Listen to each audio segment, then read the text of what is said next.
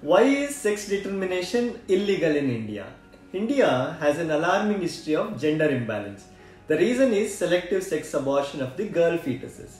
As per the 2011 census, India's sex ratio was 943 females per 1000 males.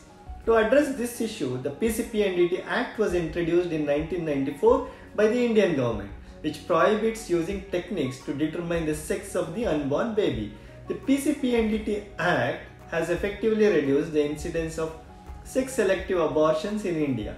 According to an NHF survey, India's sex ratio in 2022 is 1020 females per 1000 males. Under the PCPNDT Act, any person who conducts prenatal diagnostic techniques like ultrasound scans and genetic tests to determine the sex of the fetus is punishable offence with imprisonment extending up to 3 years and a fine extending up to 10,000 rupees.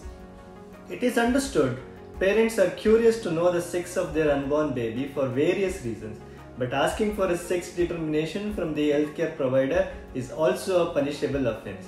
Every girl child deserves a chance to live, dream and contribute to the world. Let us stand together and say no to sex determination and selective abortion. You can follow me for more informative videos.